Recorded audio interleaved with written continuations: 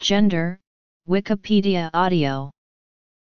Gender is the range of characteristics pertaining to, and differentiating between, masculinity and femininity. Depending on the context, these characteristics may include biological sex, sex-based social structures, or gender identity. People who do not identify as men or women or with masculine or feminine gender pronouns are often grouped under the umbrella terms non-binary or genderqueer. Some cultures have specific gender roles that are distinct from man and woman, such as the Hijras of South Asia. These are often referred to as third genders. Sexologist John Money introduced the terminological distinction between biological sex and gender as a role in 1955. Before his work, it was uncommon to use the word gender to refer to anything but grammatical categories. However, Money's meaning of the word did not become widespread until the 1970s, when feminist theory embraced the concept of a distinction between biological sex and the social construct of gender. Today the distinction is strictly followed in some contexts, especially the social sciences and documents written by the World Health Organization. In other contexts, including some areas of social sciences, gender includes sex or replaces it. For instance, in non-human animal research, gender is commonly used to refer to the biological sex of the animals. This change in the meaning of gender can be traced to the 1980s. In 1993, the U.S. Food and Drug Administration started to use gender instead of sex. Later, in 2011, the FDA reversed its position and began using sex as the biological classification and gender as a person's self-representation as male or female, or how that person is responded to by social institutions based on the individual's gender presentation. Etymology and usage. The social sciences have a branch devoted to gender studies. Other sciences, such as sexology and neuroscience, are also interested in the subject. While the social sciences sometimes approach gender as a social construct, and gender studies particularly do, research in the natural sciences investigates whether biological differences in males and females influence the development of gender in humans. Both inform debate about how far biological differences influence the formation of gender identity. In the English literature, there is also a trichotomy between biological sex, psychological gender, and social gender role. This framework first appeared in a feminist paper on transsexualism in 1978. The modern English word gender comes from the Middle English gender, gendra, a loanword from Anglo-Norman and Middle French gendra. This, in turn, came from Latin genus. Both words mean kind, type, or sort. They derive ultimately from a widely attested Proto-Indo-European root gen, which is also the source of kin, kind, king, and many other English words. It appears in modern French in the word genre and is related to the Greek root gen, appearing in gene, genesis, and oxygen. The first edition of the Oxford English Dictionary notes the original meaning of gender as kind had already become obsolete. Chromosomes. The word was still widely attested, however, in the specific sense of grammatical gender. According to Aristotle, this concept was introduced by the Greek philosopher Protagoras.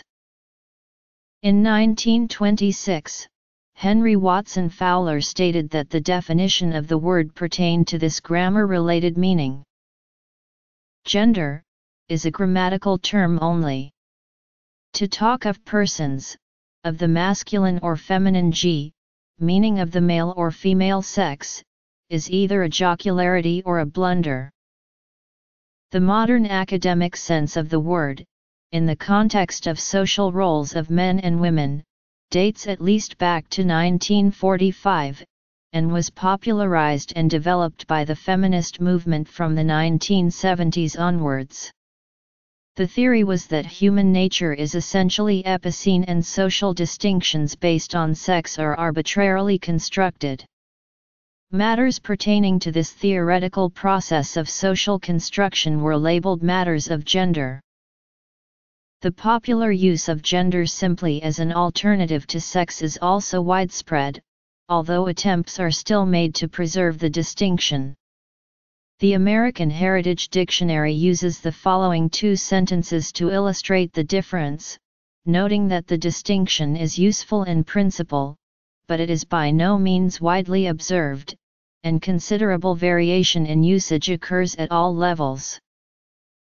The construction of divisions along the lines of gender, such as those produced by labor, power, family, the state, even allowed behaviors and locations in physical space, the construction of symbols and images such as language, ideology, dress, and the media, that explain, express and reinforce, or sometimes oppose, those divisions, interactions between men and women, women and men that involve any form of dominance and submission.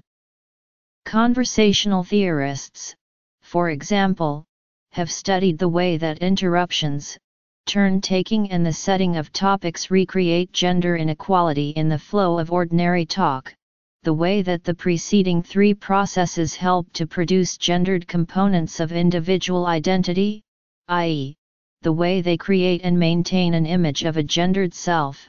Gender is implicated in the fundamental, ongoing processes of creating and conceptualizing social structures. The effectiveness of the medication appears to depend on the sex of the patient. In peasant societies, gender roles are likely to be more clearly defined. In the last 2 decades of the 20th century, the use of gender in academia has increased greatly, outnumbering uses of sex in the social sciences. While the spread of the word in science publications can be attributed to the influence of feminism, its use as a synonym for sex is attributed to the failure to grasp the distinction made in feminist theory, and the distinction has sometimes become blurred with the theory itself. David Haig stated, "Among the reasons that working scientists have given me for choosing gender rather than sex in biological contexts are desires to signal sympathy with feminist goals, to use a more academic term, or to avoid the connotation of copulation." Many languages include terms that are used asymmetrically in reference to men and women. Concern that current language may be biased in favor of men has led some authors in recent times to argue for the use of a more gender-neutral vocabulary in English and other languages. Several languages attest the use of different vocabulary by men and women, to differing degrees. See, for instance, gender differences in spoken Japanese. The oldest documented language, Sumerian, records a distinctive sub-language only used by female speakers. Conversely, many indigenous Australian languages have distinctive registers with a limited lexicon used by men in the presence of their mothers-in-law. As well, quite a few sign languages have a gendered distinction due to boarding schools segregated by gender, such as Irish Sign Language. Several languages such as Persian or Hungarian are gender-neutral. In Persian the same word is used in reference to men and women. Verbs, adjectives, and nouns are not gendered. Grammatical gender is a property of some languages in which every noun is assigned a gender, often with no direct relation to its meaning. For example, the word for girl is muchacha in Spanish, Mädchen in German, and Kalin in Irish. The term grammatical gender is often applied to more complex noun class systems. This is especially true when a noun class system includes masculine and feminine as well as some other non-gender features like animate, edible, manufactured, and so forth. An example of the latter is found in the diarbal language. Other gender systems exist with no distinction between masculine and feminine. Examples include a distinction between animate and inanimate things, which is common to, amongst others, Ojibwe, Basque and Hittite, and systems distinguishing between people and everything else, which are found in the Dravidian languages and Sumerian. Several languages employ different ways to refer to people where there are 3 or more genders, such as Navajo or Ojibwe. Gender identity and gender roles. In legal cases alleging discrimination, sex is usually preferred as the determining factor rather than gender, as it refers to biology rather than socially constructed norms which are more open to interpretation and dispute. Julie Greenberg writes that although gender and sex are separate concepts, they are interlinked in that gender discrimination often results from stereotypes based on what is expected of members of each sex. In JEBV Alabama ex rel.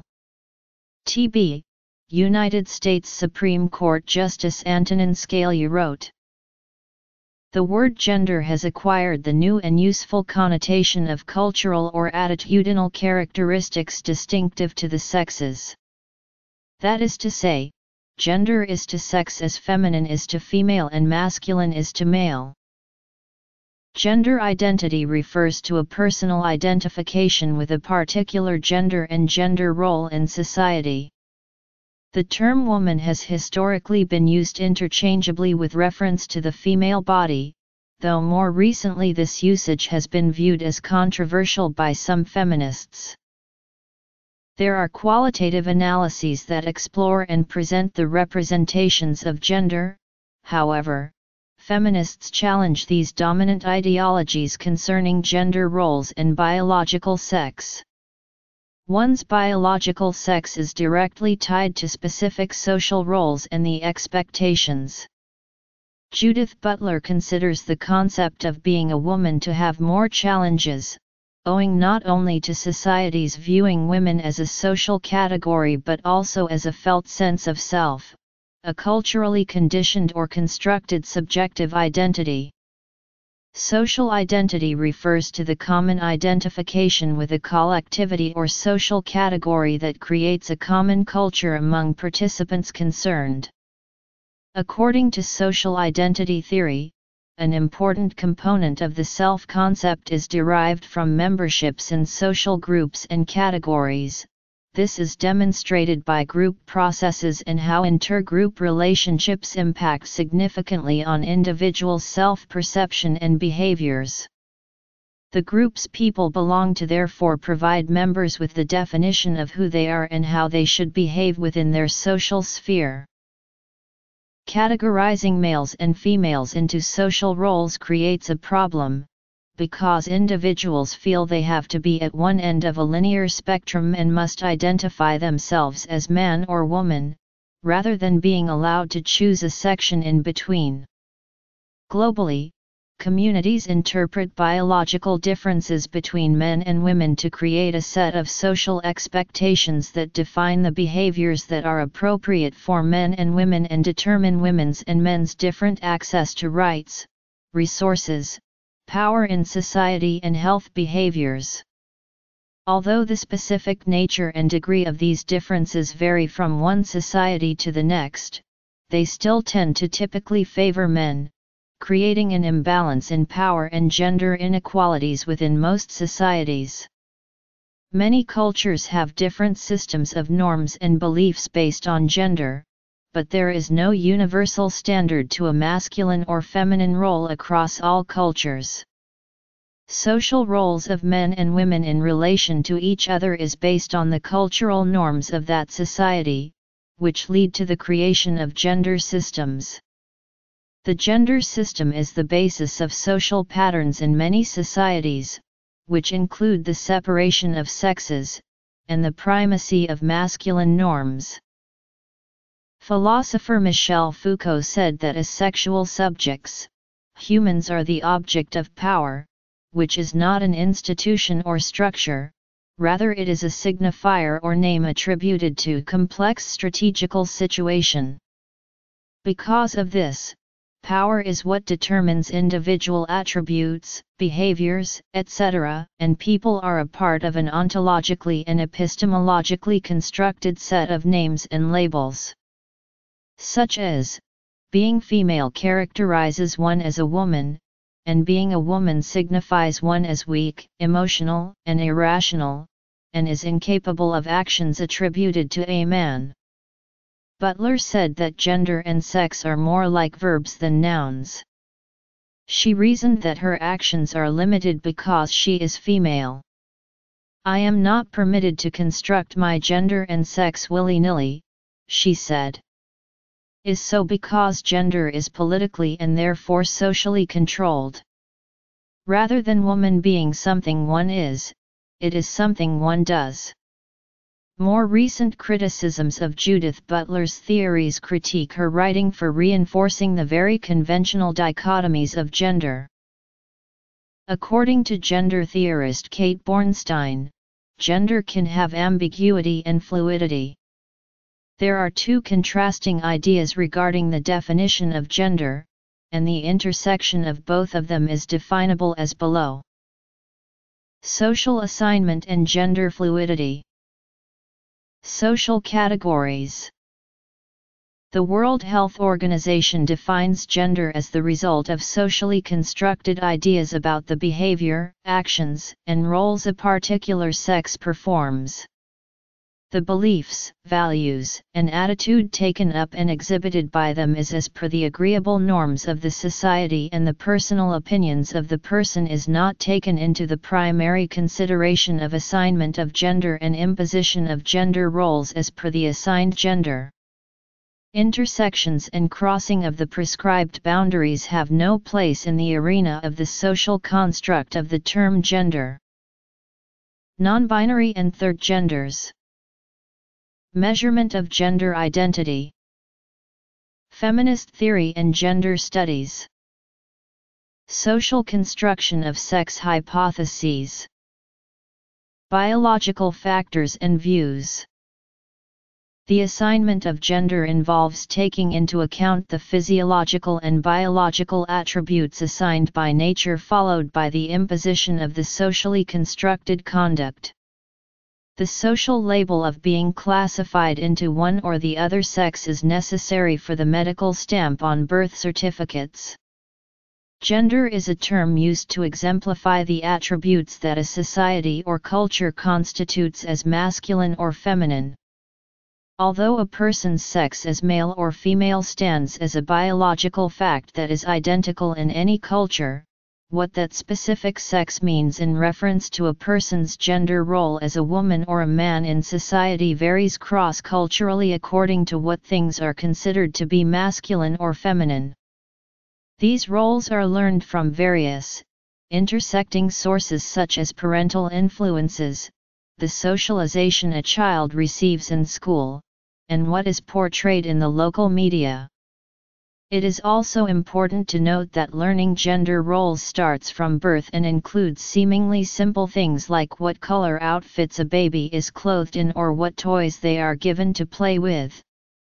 The cultural traits typically coupled to a particular sex finalize the assignment of gender, and the biological differences which play a role in classifying either sex as interchangeable with the definition of gender within the social context. In this context, the socially constructed rules are at a crossroad with the assignment of a particular gender to a person. Gender ambiguity deals with having the freedom to choose, manipulate, and create a personal niche within any defined socially constructed code of conduct, while gender fluidity is outlawing all the rules of cultural gender assignment. It does not accept the prevalence of the two rigidly defined genders man and woman and believes in freedom to choose any kind of gender with no rules, no defined boundaries and no fulfilling of expectations associated with any particular gender.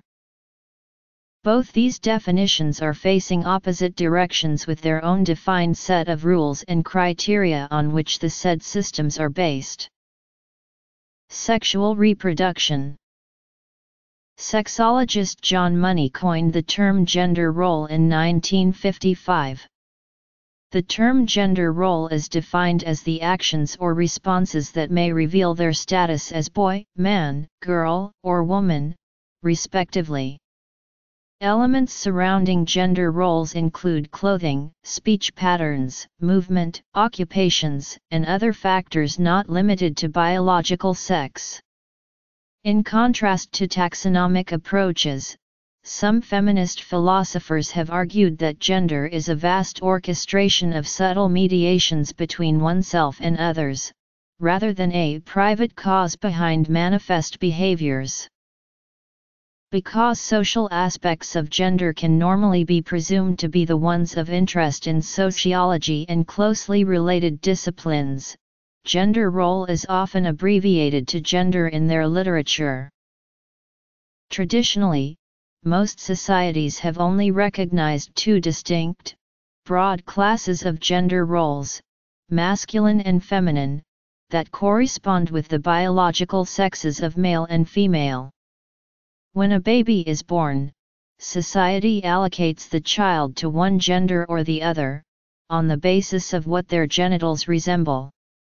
However, some societies explicitly incorporate people who adopt the gender role opposite to their biological sex, for example, the two-spirit people of some indigenous American peoples. Other societies include well-developed roles that are explicitly considered more or less distinct from archetypal female and male roles in those societies. In the language of the sociology of gender, they comprise a third gender, more or less distinct from biological sex. One such gender role is that adopted by the Hijras of India and Pakistan. Another example may be the Muks, found in the state of Oaxaca, in southern Mexico. The Bugis people of Sulawesi, Indonesia have a tradition that incorporates all the features above. In addition to these traditionally recognized third genders, many cultures now recognize, to differing degrees, various non-binary gender identities. People who are non-binary have gender identities that are not exclusively masculine or feminine. They may identify as having an overlap of gender identities, having two or more genders, having no gender, having a fluctuating gender identity, or being third gender or other gendered.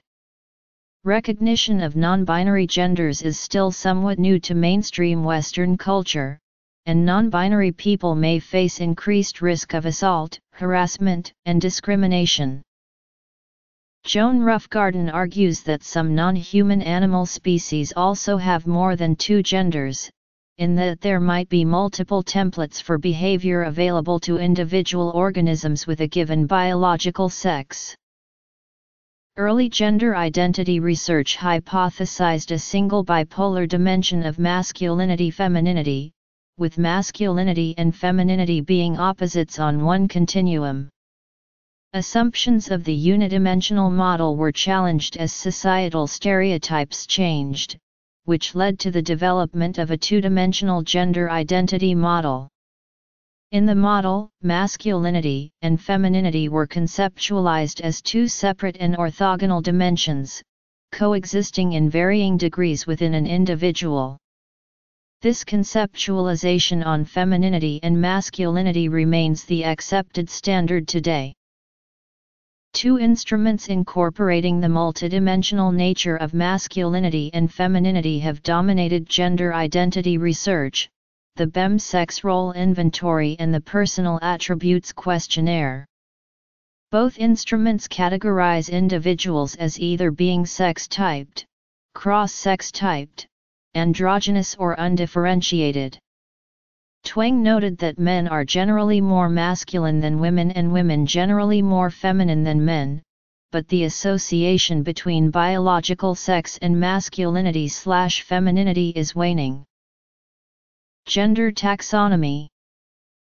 Biologist and feminist academic and Fausto Sterling rejects the discourse of biological versus social determinism and advocates a deeper analysis of how interactions between the biological being and the social environment influence individuals' capacities. The philosopher and feminist Simone de Beauvoir applied existentialism to women's experience of life. One is not born a woman, one becomes one. In context, this is a philosophical statement. However, it may be analyzed in terms of biology. A girl must pass puberty to become a woman, and sociology, as a great deal of mature relating in social contexts is learned rather than instinctive. Within feminist theory, terminology for gender issues developed over the 1970s. In the 1974 edition of Masculine/Feminine or Human, the author uses innate gender and learned sex roles, but in the 1978 edition, the use of sex and gender is reversed. By 1980, most feminist writings had agreed on using gender only for socio-culturally adapted traits. Sexual dimorphism.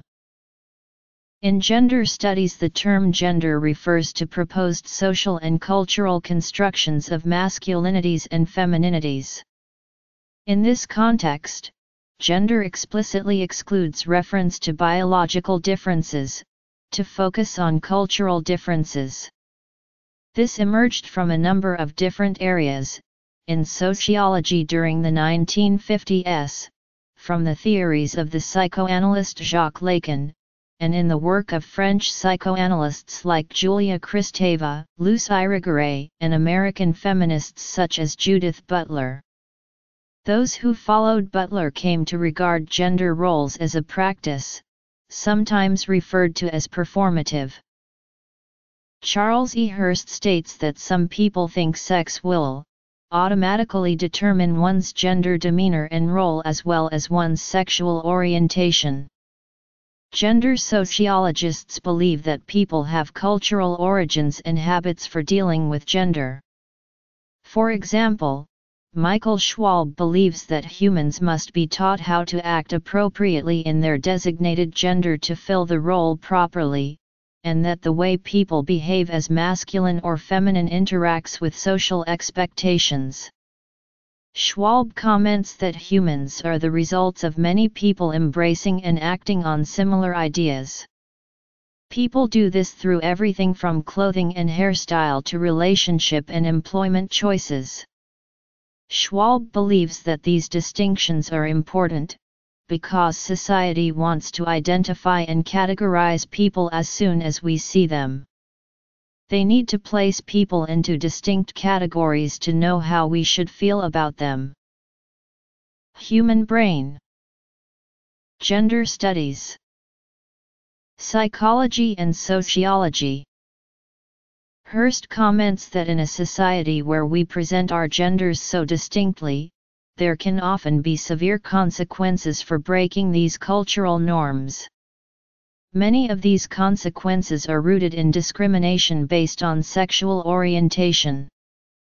Gays and lesbians are often discriminated against in our legal system because of societal prejudices.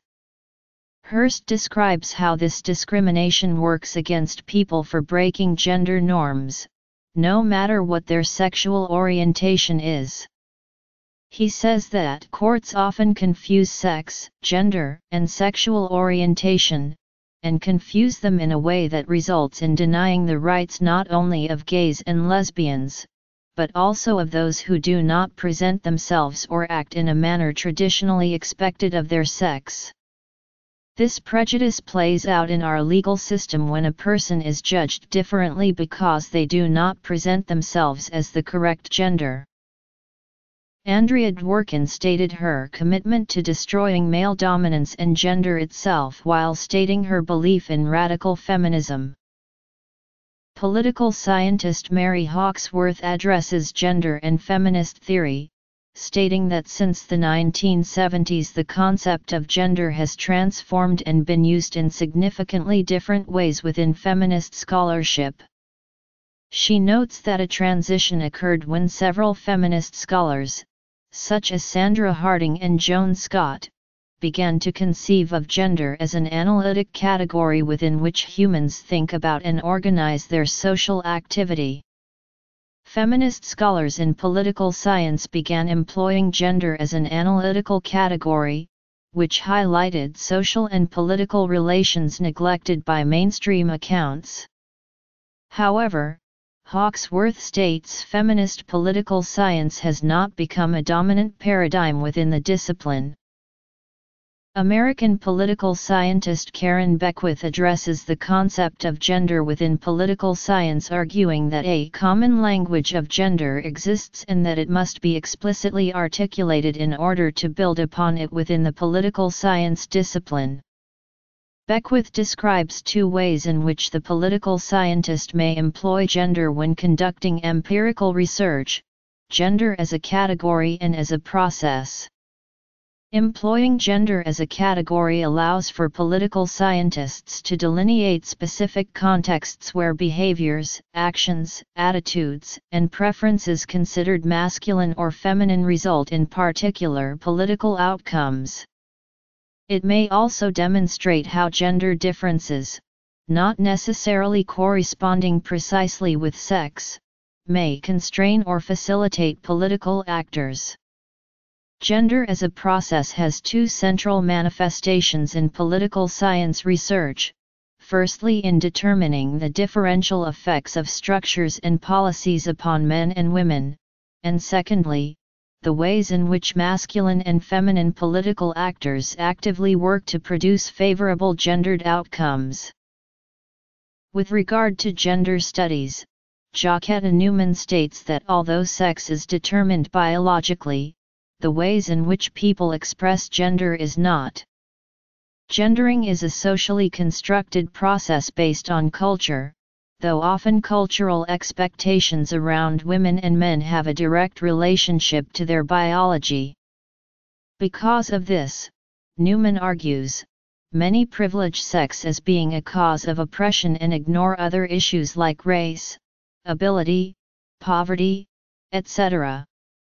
Current gender studies classes seek to move away from that and examine the intersectionality of these factors in determining people's lives.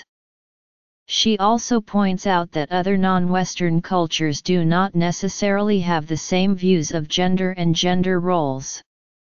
Newman also debates the meaning of equality, which is often considered the goal of feminism. She believes that equality is a problematic term because it can mean many different things, such as people being treated identically, differently, or fairly based on their gender. Newman believes this is problematic because there is no unified definition as to what equality means or looks like, and that this can be significantly important in areas like public policy. Sociologists generally regard gender as a social construct, and various researchers, including many feminists, consider sex to only be a matter of biology and something that is not about social or cultural construction. For instance, sexologist John Money suggests the distinction between biological sex and gender as a role. Moreover, Anne Oakley, a professor of sociology and social policy, says the constancy of sex must be admitted, but so also must the variability of gender. The World Health Organization states, X refers to the biological and physiological characteristics that define men and women, and gender refers to the socially constructed roles, behaviors, activities, and attributes that a given society considers appropriate for men and women. Thus, sex is regarded as a category studied in biology, while gender is studied in humanities and social sciences.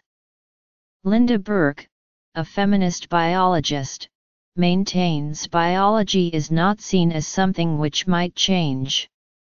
Therefore, it is stated that sex is something that does not change, while gender can change according to social structure.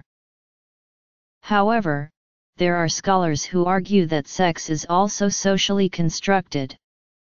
For example, gender theorist Judith Butler states that perhaps this construct called sex is as culturally constructed as gender.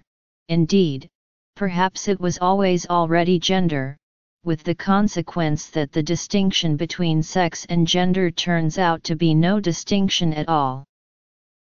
She continues. It would make no sense, then, to define gender as the cultural interpretation of sex, if sex is itself a gender-centered category.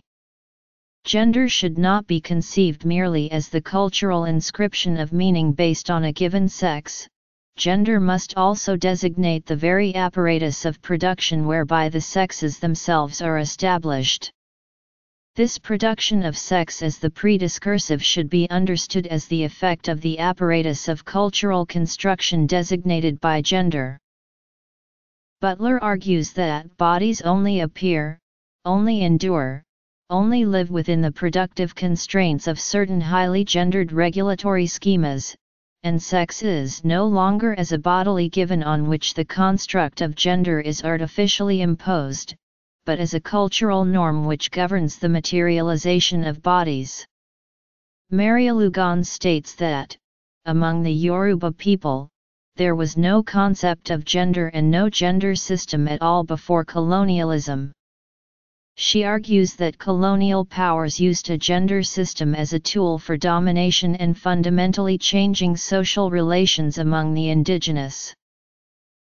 With regard to history, Linda Nicholson, a professor of history and women's studies, says that the notion of human bodies being separated into two sexes is not historically consistent.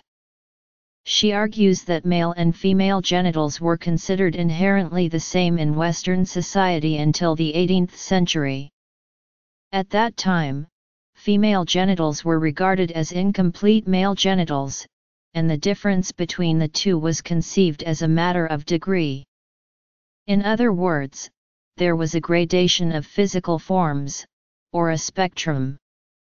Therefore, the current perspective toward sex, which is to consider women and men and their typical genitalia as the only possible natural options, came into existence through historical, not biological roots. In addition, drawing from the empirical research of intersex children, Anne Fausto Sterling, a professor of biology and gender studies, describes how the doctors address the issues of intersexuality. She starts her argument with an example of the birth of an intersexual individual and maintains our conceptions of the nature of gender difference shape, even as they reflect, the ways we structure our social system and polity, they also shape and reflect our understanding of our physical bodies. Then she adds how gender assumptions affects the scientific study of sex by presenting the research of intersexuals by John Money et al., and she concludes that they never questioned the fundamental assumption that there are only two sexes, because their goal in studying intersexuals was to find out more about normal development. She also mentions the language the doctors use when they talk with the parents of the intersexuals. After describing how the doctors inform parents about the intersexuality, she asserts that because the doctors believe that the intersexuals are actually male or female, they tell the parents of the intersexuals that it will take a little bit more time for the doctors to determine whether the infant is a boy or a girl. That is to say, the doctor's behavior is formulated by the cultural gender assumption that there are only two sexes. Lastly, she maintains that the differences in the ways in which the medical professionals in different regions treat intersexual people also give us a good example of how sex is socially constructed. In her Sexing the Body, Gender Politics and the Construction of Sexuality, she introduces the following example. A group of physicians from Saudi Arabia recently reported on several cases of XX intersex children with congenital adrenal hyperplasia, a genetically inherited malfunction of the enzymes that aid in making steroid hormones. In the United States and Europe, such children, because they have the potential to bear children later in life, are usually raised as girls. Saudi doctors trained in this European tradition recommended such a course of action to the Saudi parents of CAHXX children. A number of parents, however, refused to accept the recommendation that their child, initially identified as a son, be raised instead as a daughter. Nor would they accept feminizing surgery for their child. This was essentially an expression of local community attitudes with the preference for male offspring. Thus it may be said that determining the sex of children is actually a cultural act, and the sex of children is in fact socially constructed. Therefore, it is possible that although sex seems fixed and only related to biology, it may be actually deeply related to historical and social factors as well as biology and other natural sciences. Another work of Anne Fausto Sterling's in which she discusses gender is The Five Sexes, Why Male and Female Are Not Enough. In this article, Fausto Sterling states that Western culture has only two sexes and that even their language restricts the presence of more than two sexes. She argues that instead of having a binomial nomenclature for organizing humans into two distinct sexes, there are at least 5 sexes in the broad spectrum of gender. These 5 sexes include male, female, hermaphrodite, female pseudohermaphrodites, and male pseudohermaphrodites. Fausto Sterling additionally adds that in the category of hermaphrodites, there are additional degrees and levels in which the genitalia are developed. This means that there may be more intersexes that exist in this continuum of gender. Fausto Sterling argues that sex has been gradually institutionally disciplined into a binary system through medical advances. She brings up multiple instances where gender in history was not split into strictly male or female. Fausto Sterling mentioned that by the end of the Middle Age, intersex individuals were forced to pick a side in the binary gender code and to adhere by it. She then adds on that hermaphrodites have unruly bodies and they need to fit into society's definition of gender. Thus, modern-day parents have been urged by medical doctors to decide the sex for their hermaphroditic child immediately after childbirth. She emphasizes that the role of the medical community is that of an institutionalized discipline on society, that there can only be 2 sexes, male and female, and only the 2 listed are considered normal. Lastly, Fausto Sterling argues that modern laws require humans to be labeled either as male or female, and that, ironically, a more sophisticated knowledge of the complexity of sexual systems has led to the repression of such intricacy.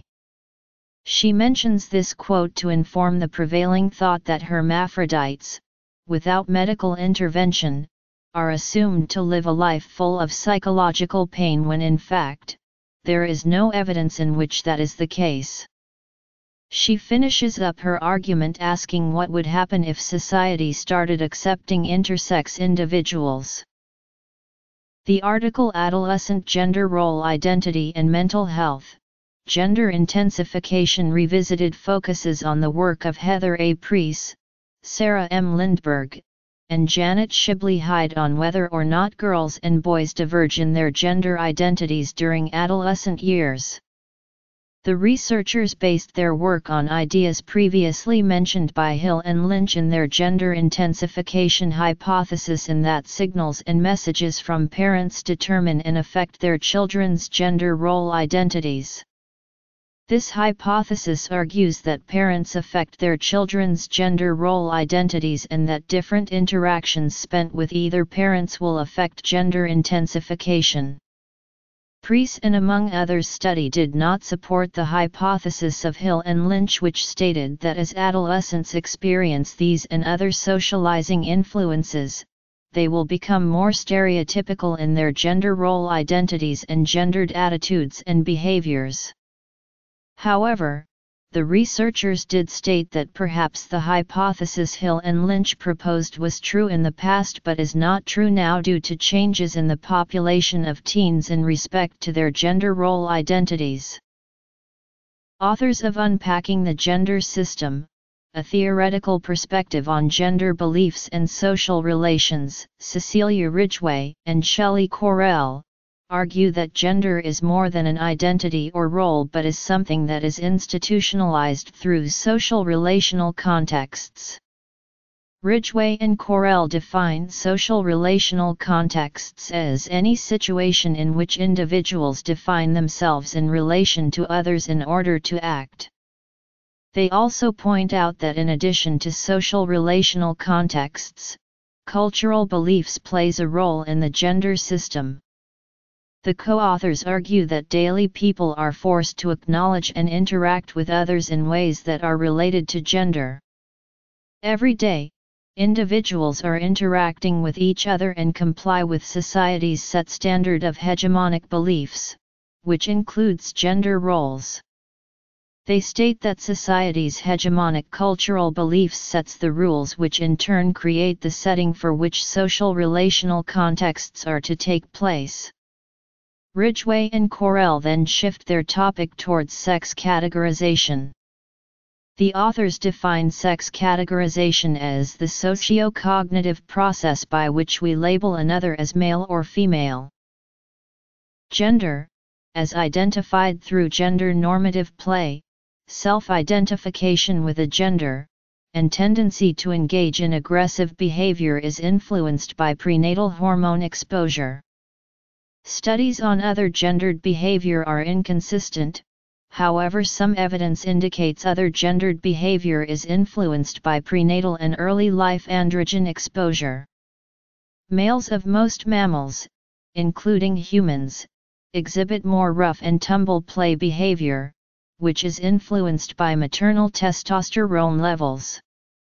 These levels may also influence sexuality, with non-heterosexual persons exhibiting sex-atypical behavior in childhood. The biology of gender became the subject of an expanding number of studies over the course of the late 20th century. One of the earliest areas of interest was what became known as gender identity disorder and which is now also described as gender dysphoria. Studies in this, and related areas, inform the following summary of the subject by John Money. He stated, "The term gender role appeared in print first in 1955. The term gender identity was used in a press release, November 21, 1966, to announce the new clinic for transsexuals at the Johns Hopkins Hospital. It was disseminated in the media worldwide, and soon entered the vernacular. The definitions of gender and gender identity vary on a doctrinal basis. In popularized and scientifically debased usage, sex is what you are biologically, gender is what you become socially, gender identity is your own sense or conviction of maleness or femaleness, and gender role is the cultural stereotype of what is masculine and feminine. Causality with respect to gender identity disorder is subdivisible into genetic, prenatal hormonal, postnatal social, and postpubertal hormonal determinants, but there is, as yet, no comprehensive and detailed theory of causality. Gender coding in the brain is bipolar. In gender identity disorder, there is discordance between the natal sex of one's external genitalia and the brain coding of one's gender as masculine or feminine. Money refers to attempts to distinguish a difference between biological sex and social gender as scientifically debased, because of our increased knowledge of a continuum of dimorphic features that link biological and behavioral differences. These extend from the exclusively biological genetic and prenatal hormonal differences between men and women, to postnatal features, some of which are social, but others have been shown to result from postpubertal hormonal effects. Although causation from the biological, genetic and hormonal to the behavioral has been broadly demonstrated and accepted, Money is careful to also note that understanding of the causal chains from biology to behavior in sex and gender issues is very far from complete. For example, the existence of a gay gene has not been proven, but such a gene remains an acknowledged possibility. There are studies concerning women who have a condition called congenital adrenal hyperplasia, which leads to the overproduction of the masculine sex hormone, androgen. These women usually have ordinary female appearances, have corrective surgery performed on their genitals. However, despite taking hormone balancing medication given to them at birth, these females are statistically more likely to be interested in activities traditionally linked to males than female activities. Psychology professor and CAH researcher Dr. Sherry Birnbaum attributes these differences to an exposure of higher levels of male sex hormones in utero. Sexual differentiation demands the fusion of gametes that are morphologically different. Sexual reproduction is a common method of producing a new individual within various species. In sexually reproducing species, individuals produce special kinds of cells whose function is specifically to fuse with one unlike gamete and thereby to form a new individual. This fusion of two unlike gametes is called fertilization. By convention, where one type of gamete cell is physically larger than the other, it is associated with female sex. Thus, an individual that produces exclusively large gametes is called female, and one that produces exclusively small gametes is called male. An individual that produces both types of gametes is called hermaphrodite. In some species, hermaphrodites can self-fertilize, in others they can achieve fertilization with females, males, or both. Some species, like the Japanese ash, Fraxinus lanuginosa, only have males and hermaphrodites, a rare reproductive system called androdioece. Gynodioece is also found in several species. Human hermaphrodites are typically, but not always, infertile. What is considered defining of sexual reproduction is the difference between the gametes and the binary nature of fertilization. Multiplicity of gamete types within a species would still be considered a form of sexual reproduction. However, of more than 1.5 million living species, recorded up to about the year 2000, no third sex cell, and so no third sex has appeared in multicellular animals. Why sexual reproduction has an exclusively binary gamete system is not yet known. A few rare species that push the boundaries of the definitions are the subject of active research for light they may shed on the mechanisms of the evolution of sex. For example, the most toxic insect, the harvester ant Pagonymermex, has two kinds of female and two kinds of male. One hypothesis is that the species is a hybrid, evolved from two closely related preceding species. Fossil records indicate that sexual reproduction has been occurring for at least 1 billion years. However, the reason for the initial evolution of sex, and the reason it has survived to the present are still matters of debate. There are many plausible theories. It appears that the ability to reproduce sexually has evolved independently in various species on many occasions. There are cases where it has also been lost, notably among the fungi imperfecti. The blacktip shark, flatworm, and some other species can reproduce either sexually or asexually depending on various conditions. The following systematic list gender taxonomy illustrates the kinds of diversity that have been studied and reported in medical literature. It is placed in roughly chronological order of biological and social development in the human life cycle.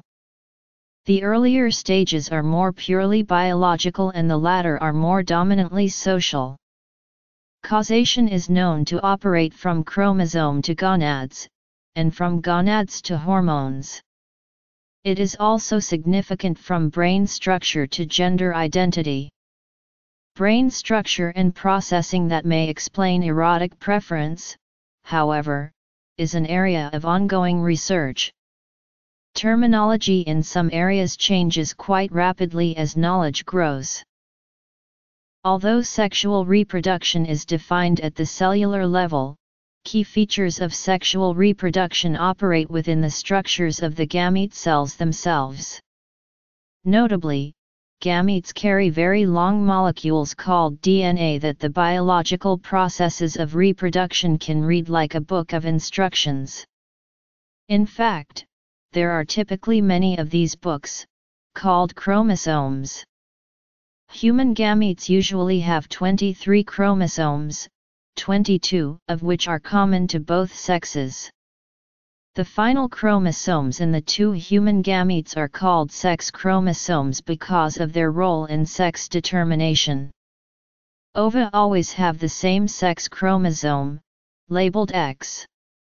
About half of spermatozoa also have this same X chromosome, the rest have a Y chromosome. At fertilization the gametes fuse to form a cell, usually with 46 chromosomes, and either XX female or XY male, depending on whether the sperm carried an X or a Y chromosome. Some of the other possibilities are listed above. Genes which are specific to the X or Y chromosome are called sex-linked genes. For example, the genes which create red and green retinal photoreceptors are located on the X chromosome, which men only have one of. Thus red-green color blindness is an X-linked recessive trait and is much more common in men. However, sex-limited genes on any chromosome can be expressed and say, for example, if you are in a male body do X, otherwise do not. The human XY system is not the only sex determination system. Birds typically have a reverse, ZW system. Males are ZZ and females ZW.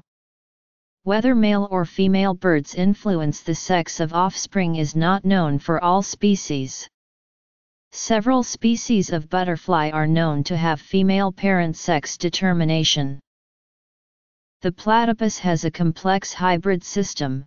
The male has 10 sex chromosomes, half X and half Y. It is well established that men have a larger cerebrum than women by about 8–10%. However, what is functionally relevant are differences in composition and wiring. Richard J. Heyer and colleagues at the universities of New Mexico and California found, using brain mapping, that men have more gray matter related to general intelligence than women, and women have more white matter related to intelligence than men. The ratio between gray and white matter is 4% higher for men than women. Gray matter is used for information processing, while white matter consists of the connections between processing centers. Other differences are measurable but less pronounced. Most of these differences are produced by hormonal activity, ultimately derived from the Y chromosome and sexual differentiation. However, differences that arise directly from gene activity have also been observed. A sexual dimorphism in levels of expression in brain tissue was observed by quantitative real-time PCR, with females presenting an up to 2-fold excess in the abundance of PCDH11X transcripts. We relate these findings to sexually dimorphic traits in the human brain. Interestingly, PCDH11X/Y gene pair is unique to Homo sapiens, since the X-linked gene was transposed to the Y chromosome after the human-chimpanzee lineages split. It has also been demonstrated that brain processing responds to the external environment. Learning, both of ideas and behaviors, appears to be coded in brain processes. It also appears that in several simplified cases this coding operates differently, but in some ways equivalently, in the brains of men and women. For example, both men and women learn and use language, however, biochemically, they appear to process it differently. Differences in female and male use of language are likely reflections both of biological preferences and aptitudes, and of learned patterns. Legal status. Gender studies is a field of interdisciplinary study and academic field devoted to gender, gender identity, and gendered representation as central categories of analysis. This field includes women's studies, men's studies, and LGBT studies. Sometimes gender studies is offered together with study of sexuality.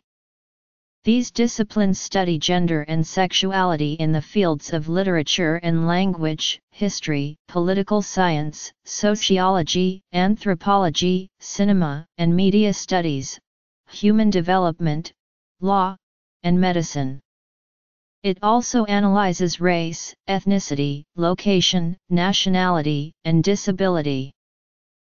Many of the more complicated human behaviors are influenced by both innate factors and by environmental ones, which include everything from genes, gene expression, and body chemistry, through diet and social pressures.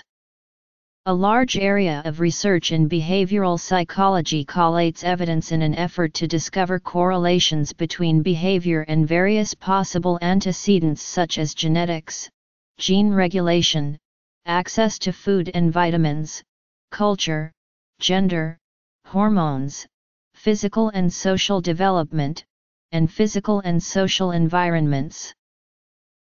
A core research area within sociology is the way human behavior operates on itself, in other words, how the behavior of one group or individual influences the behavior of other groups or individuals. Starting in the late 20th century, the feminist movement has contributed extensive study of gender and theories about it, notably within sociology but not restricted to it. Social theorists have sought to determine the specific nature of gender in relation to biological sex and sexuality, with the result being that culturally established gender and sex have become interchangeable identifications that signify the allocation of a specific biological sex within a categorical gender. The second-wave feminist view that gender is socially constructed and hegemonic in all societies, remains current in some literary theoretical circles. Kira Hall and Mary Buchholz publishing New Perspectives as recently as 2008. Contemporary socialization theory proposes the notion that when a child is first born it has a biological sex but no social gender. As the child grows, society provides a string of prescriptions, templates, or models of behaviors appropriate to the one sex or the other, which socializes the child into belonging to a culturally specific gender. There is huge incentive for a child to concede to their socialization with genders shaping the individual's opportunities for education, work, family, sexuality, reproduction, authority, and to make an impact on the production of culture and knowledge. Adults who do not perform these ascribed roles are perceived from this perspective as deviant and improperly socialized. Intersex people. Some believe society is constructed in a way that splits gender into a dichotomy via social organizations that constantly invent and reproduce cultural images of gender. Joan Acker believes gendering occurs in at least 5 different interacting social processes. Looking at gender through a Foucauldian lens, gender is transfigured into a vehicle for the social division of power. Gender difference is merely a construct of society used to enforce the distinctions made between what is assumed to be female and male, and allow for the domination of masculinity over femininity through the attribution of specific gender-related characteristics. The idea that men and women are more different from one another than either is from anything else, must come from something other than nature. Far from being an expression of natural differences, exclusive gender identity is the suppression of natural similarities. Non-binary and third genders too. Gender conventions play a large role in attributing masculine and feminine characteristics to a fundamental biological sex.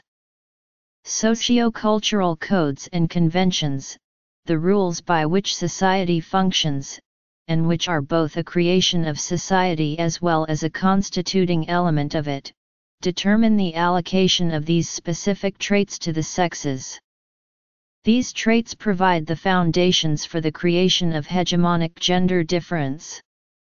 It follows then, that gender can be assumed as the acquisition and internalization of social norms. Individuals are therefore socialized through their receipt of society's expectations of acceptable gender attributes that are flaunted within institutions such as the family, the state, and the media.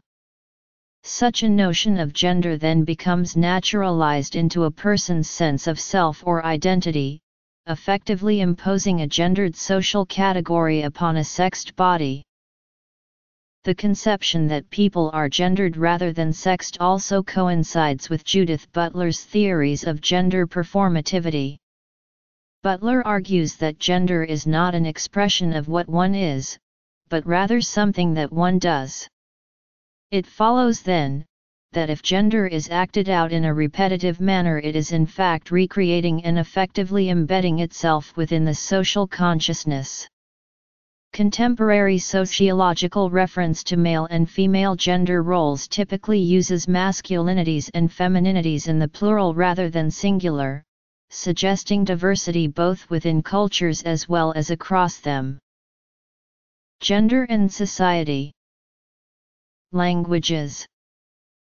The difference between the sociological and popular definitions of gender involve a different dichotomy and focus. For example, the sociological approach to gender focuses on the difference in position between a male CEO to female workers in his employ. However, the popular sexual self-conception approach focuses on the different self-conceptions and social conceptions of those who are gay/straight, in comparison with those who are straight. There is then, in relation to definition of and approaches to gender, a tension between historic feminist sociology and contemporary homosexual sociology. A person's sex as male or female has legal significance. Sex is indicated on government documents, and laws provide differently for men and women. Many pension systems have different retirement ages for men or women. Marriage is usually only available to opposite-sex couples. In some countries and jurisdictions there are same-sex marriage laws. The question then arises as to what legally determines whether someone is female or male. In most cases this can appear obvious, but the matter is complicated for intersex or transgender people.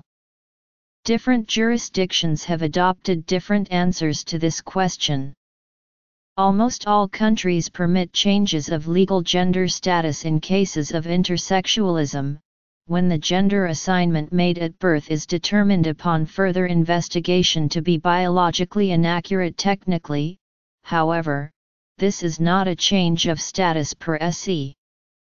Rather, it is recognition of a status deemed to exist but unknown from birth.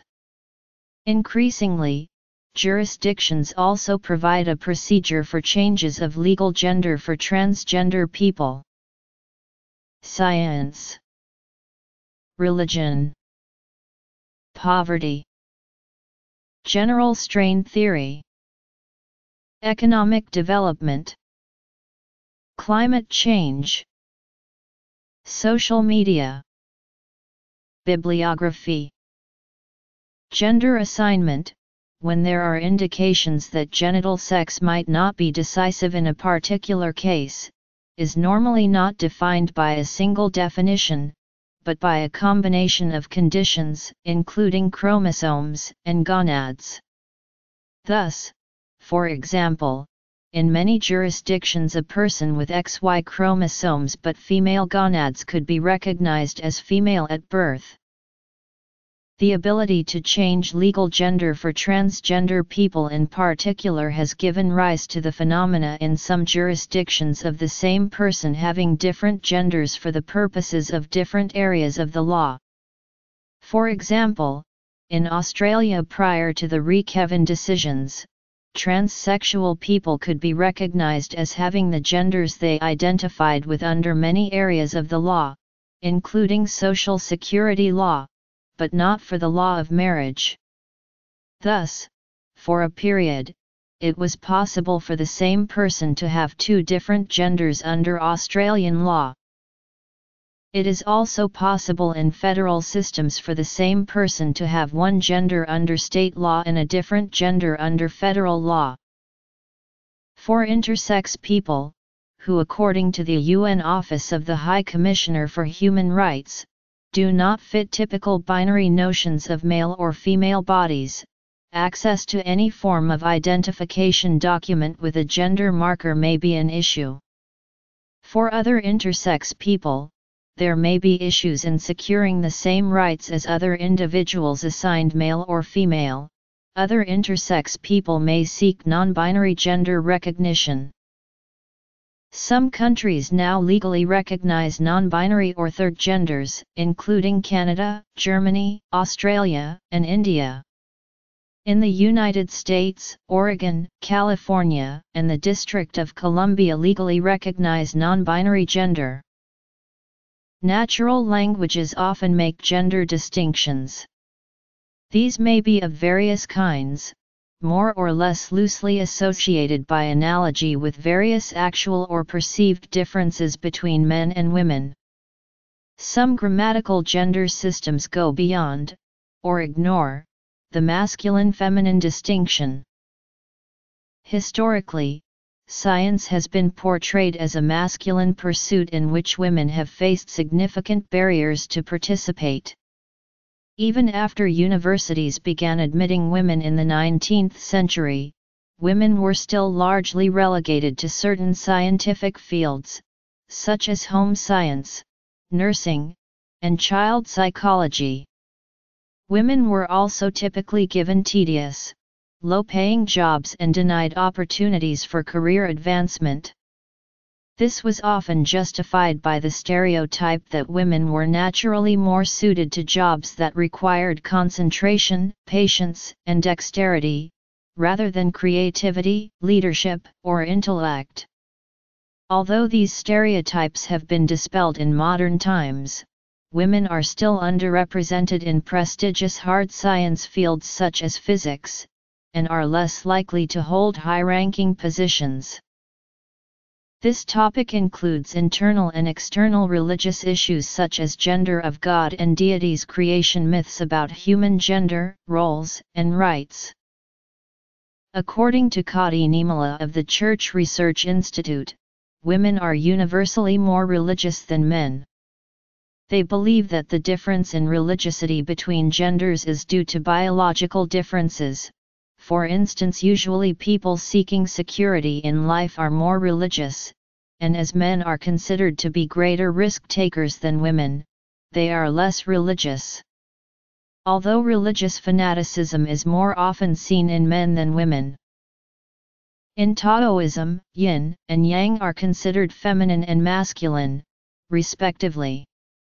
The Taijutsu and concept of the Zhou period reach into family and gender relations. Yin is female and yang is male. They fit together as two parts of a whole. The male principle was equated with the sun, active, bright, and shining.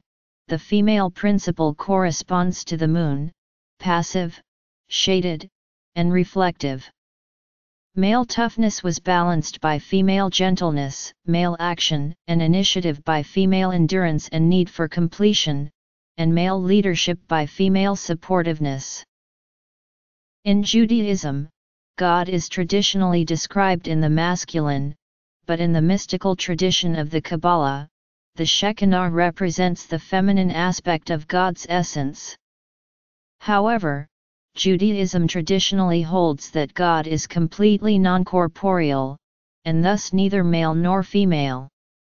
Conceptions of the gender of God notwithstanding, traditional Judaism places a strong emphasis on individuals following Judaism's traditional gender roles, though many modern denominations of Judaism strive for greater egalitarianism. As well, traditional Jewish culture dictates that there are 6 genders.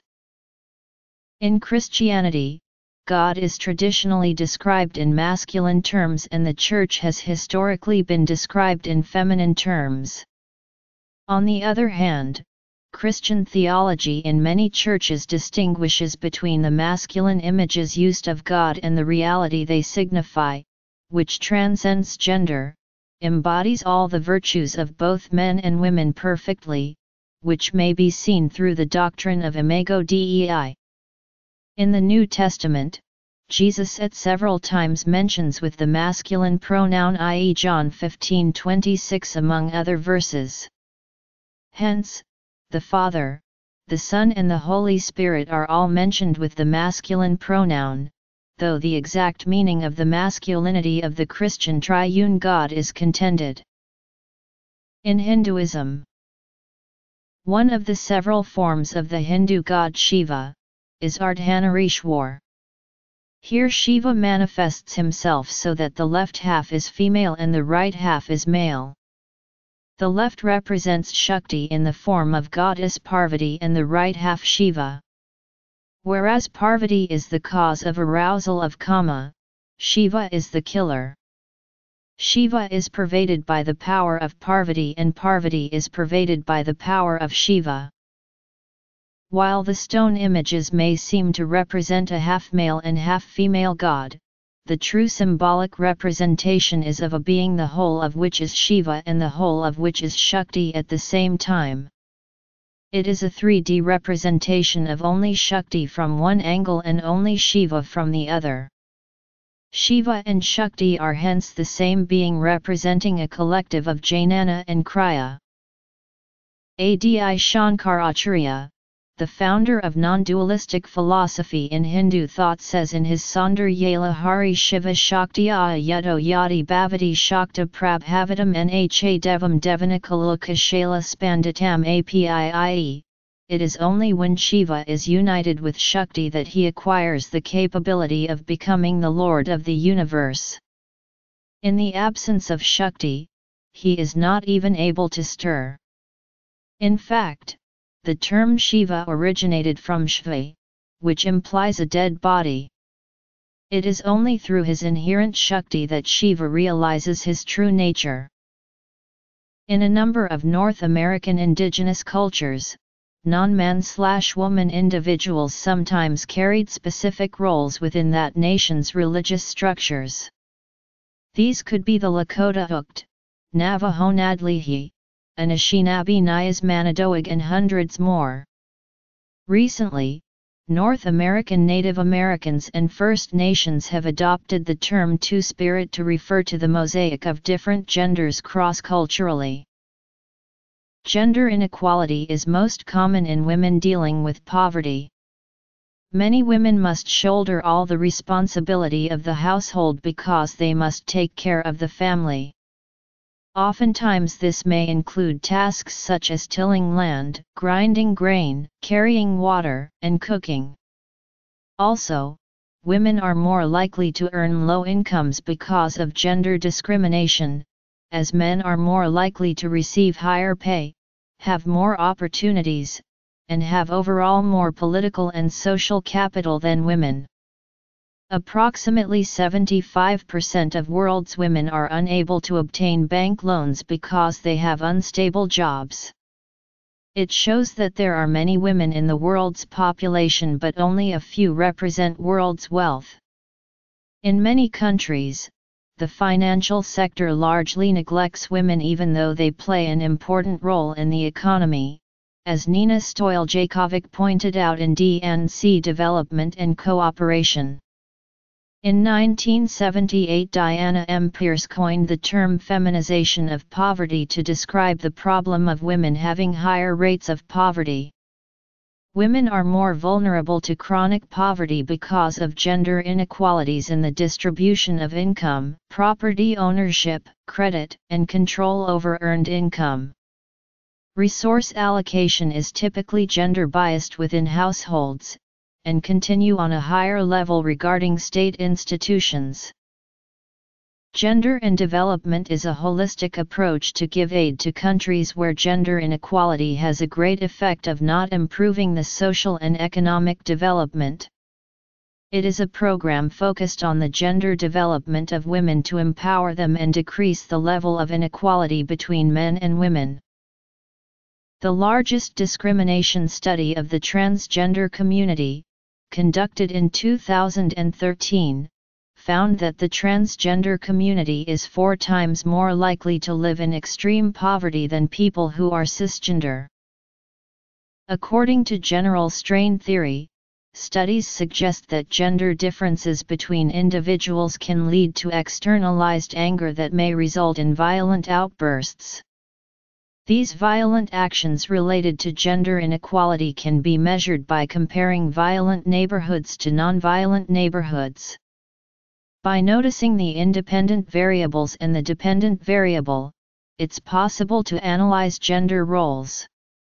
The strain in the general strain theory is the removal of a positive stimulus and/or the introduction of a negative stimulus, which would create a negative effect within individual, which is either inner-directed or outer-directed, which depends on whether the individual blames themselves or their environment. Studies reveal that even though males and females are equally likely to react to a strain with anger, the origin of the anger and their means of coping with it can vary drastically. Males are likely to put the blame on others for adversity and therefore externalize feelings of anger. Females typically internalize their angers and tend to blame themselves instead. Female internalized anger is accompanied by feelings of guilt, fear, anxiety, and depression. Women view anger as a sign that they've somehow lost control, and thus worry that this anger may lead them to harm others and/or damage relationships. On the other end of the spectrum, men are less concerned with damaging relationships and more focused on using anger as a means of affirming their masculinity.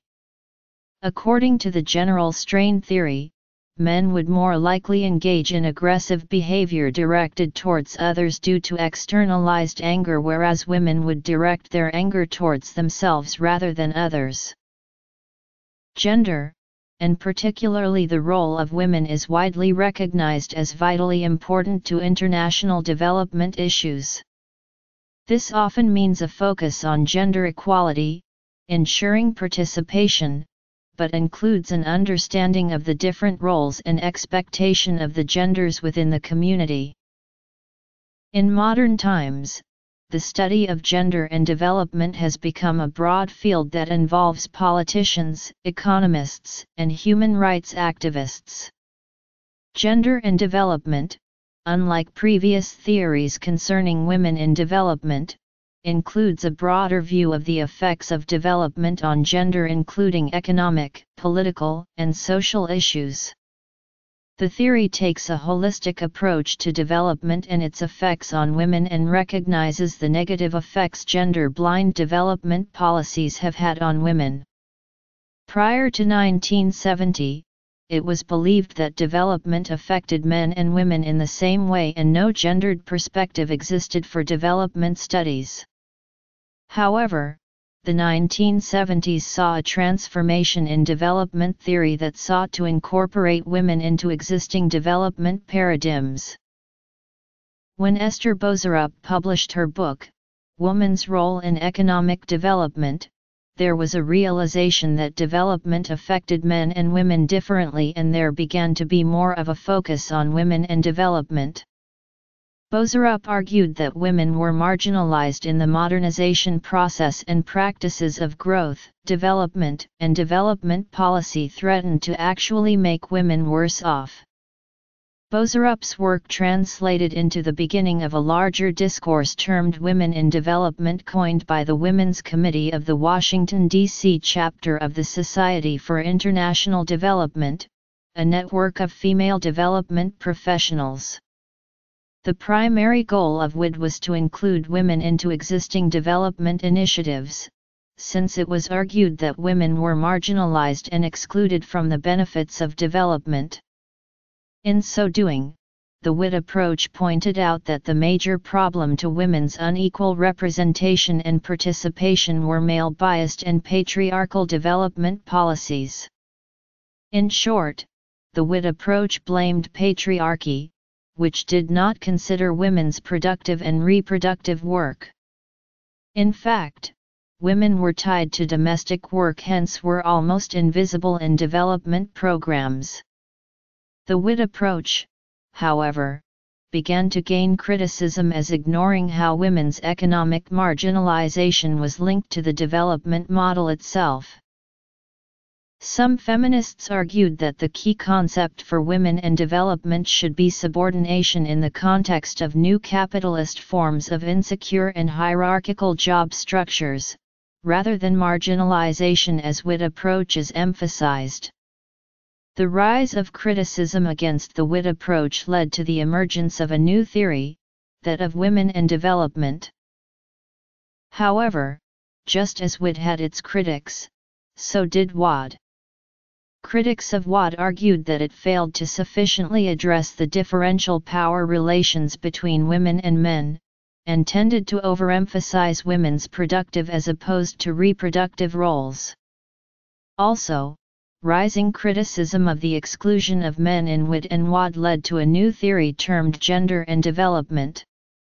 Drawing from insights developed in psychology, sociology, and gender studies, GAD theorists shifted from understanding women's problems as based on their sex to understanding them as based on gender, the social relations between women and men, their social construction, and how women have been systematically subordinated in this relationship.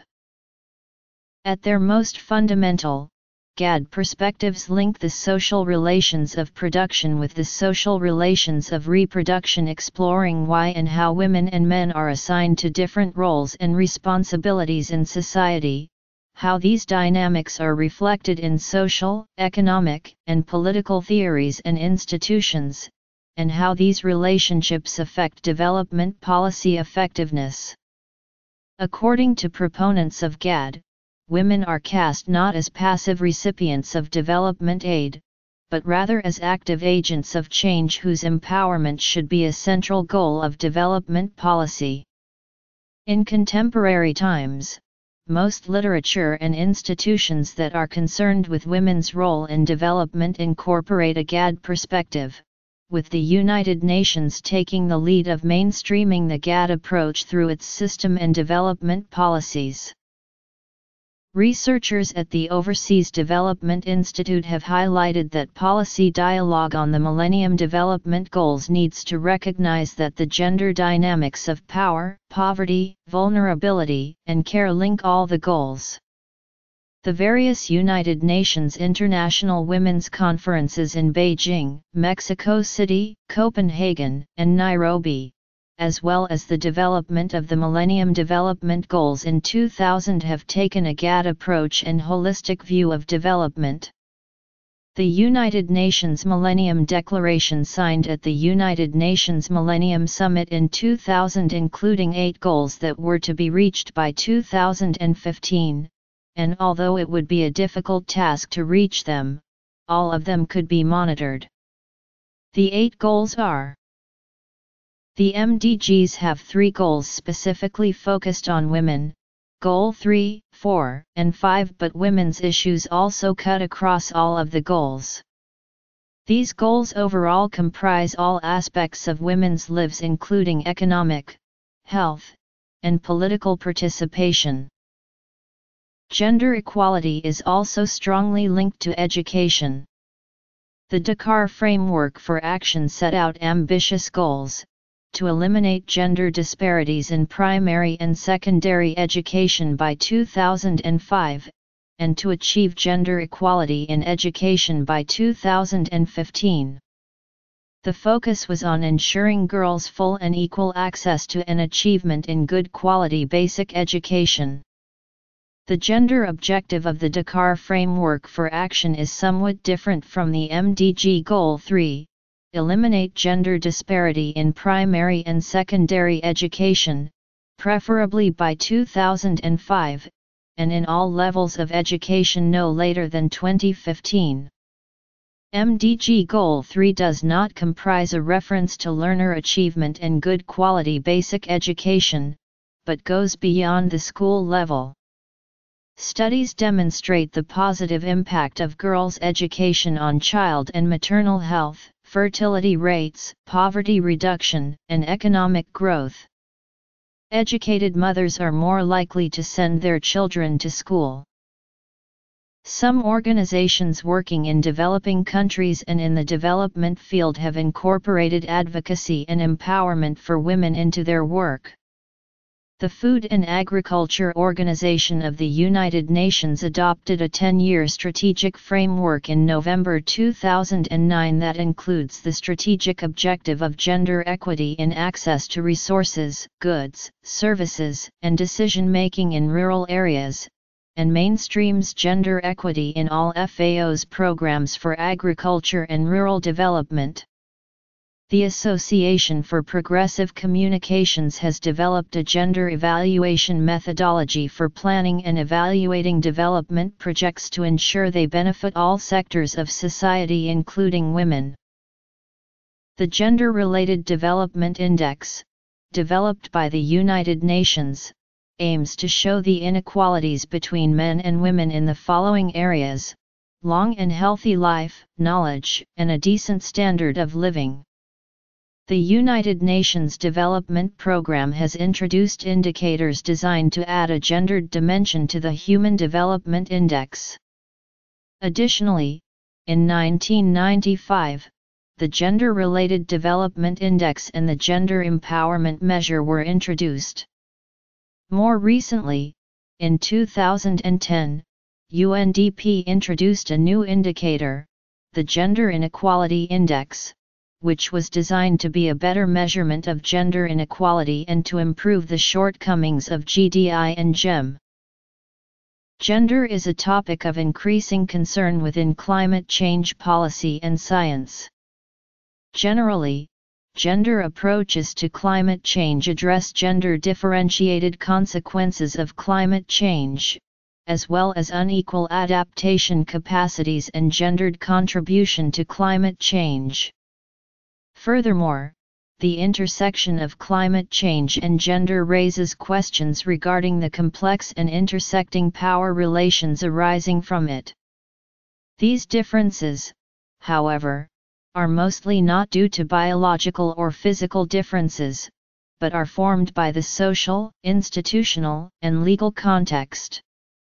Subsequently, vulnerability is less an intrinsic feature of women and girls but rather a product of their marginalization. Rower notes that, while the United Nations officially committed to gender mainstreaming, in practice gender equality is not reached in the context of climate change policies. This is reflected in the fact that discourses of and negotiations over climate change are mostly dominated by men. Some feminist scholars hold that the debate on climate change is not only dominated by men but also primarily shaped in masculine principles, which limits discussions about climate change to a perspective that focuses on technical solutions. This perception of climate change hides subjectivity and power relations that actually condition climate change policy and science, leading to a phenomenon that Twana terms epistemic injustice. Similarly, McGregor attests that by framing climate change as an issue of hard natural scientific conduct and natural security, it is kept within the traditional domains of hegemonic masculinity. Gender roles and stereotypes have slowly started to change in society within the past few decades. These changes occur mostly in communication, but more specifically during social interactions. The ways people communicate and socialize have also started to change alongside advancement in technology. One of the biggest reasons for this change is due to social media. Over the past few years, the use of social media globally has started to rise. This rise can be contributed to the abundance of technology available for use among youth. Recent studies suggest that men and women value and use technology differently. Forbes published an article in 2010 that reported 57% of Facebook users are women, which attributed to the fact that women are more active on social media, because on average women have 8% more friends and account for 62% of posts that are shared via Facebook. Another study in 2010 found that in most Western cultures, women spend more time sending text messages compared to men, as well as spend more time on social networking sites as a way to communicate with friends and family. Hayat, Lesser and Samuel Azran have further shown that while men write more posts in social networking sites, women commented on other people's posts more often. They further showed that women's posts enjoyed higher popularity than men's posts. Social media is more than just the communication of words. With social media increasing in popularity, pictures have become a large role in how many people communicate. Research conducted in 2013 found that over 57% of pictures posted on social networking sites were sexual and were created to gain attention. More shockingly, 58% of women and 45% of men don't look into the camera, which is creating an illusion of withdrawal. Other factors to be considered are the poses in pictures, such as women laying down in subordinate positions or even touching themselves in childlike ways. In conclusion, research has found that images shared online through social networking sites help establish personal self-reflections that individuals want to share with the world. According to recent research, gender plays a strong role in structuring our social lives, especially since society assigns and creates male and female categories. Individuals in society might be able to learn the similarities between gender rather than the differences. Until then, gender will never truly be equal, which is a problem. Social media helps create more equality, because every individual is able to express him or herself however they like. Every individual also has the right to express their opinion, even though some might disagree, but it still gives each gender an equal amount of power to be heard. Young adults in the U.S. frequently use social networking sites as a way to connect and communicate with one another, as well as to satisfy their curiosity. Adolescent girls generally use social networking sites as a tool to communicate with peers and reinforce existing relationships. Boys, on the other hand, tend to use social networking sites as a tool to meet new friends and acquaintances. More importantly, social networking sites have allowed individuals to truly express themselves, as they are able to create an identity and socialize with other individuals that can relate. Social networking sites have also given individuals access to create a space where they feel more comfortable about their sexuality. Recent research has indicated that social media is becoming a stronger part of younger individuals' media culture, as more intimate stories are being told via social media and are being intertwined with gender, sexuality, and relationships. Teens are avid internet and social media users in the United States. Research has found that almost all U.S. teens aged 12 through 17 are online, compared to only 78% of adults. Of these teens, 80% have profiles on social media sites, as compared to only 64% of the online population aged 30 and older.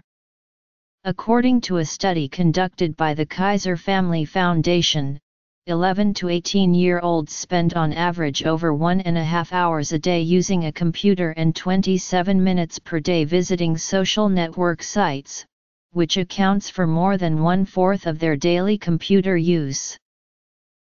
Teen girls and boys differ in what they post in their online profiles. Studies have shown that female users tend to post more cute pictures, while male participants were more likely to post pictures of them doing action activities. Women in the US also tend to post more pictures of friends, while boys tend to post more about sports and humorous links. The study also found that males would post more alcohol and sexual references. The roles were reversed, however, when looking at a teenage dating site. Women referred to sexual references significantly more than males. Boys share more personal information, like their hometown and phone number, while girls are more conservative about the personal information they allow to go public on these social networking sites. Boys, meanwhile, are more likely to orient towards technology, sports, and humor in the information they post to their profile. Social media goes beyond the role of helping individuals express themselves, as it has grown to help individuals create relationships, particularly romantic relationships. A large amount of social media users have found it easier to create relationships in a less direct approach, compared to the traditional approach of awkwardly asking for someone's number. Social media plays a big role when it comes to communication between genders. Therefore, it's important to understand how gender stereotypes develop during online interactions. Research in the 1990s suggested that different genders display certain traits such as being active, attractive, dependent, dominant, independent, sentimental, sexy, and submissive when it comes to online interaction. Even though these traits continue to be displayed through gender stereotypes, recent studies show that this isn't necessarily the case anymore.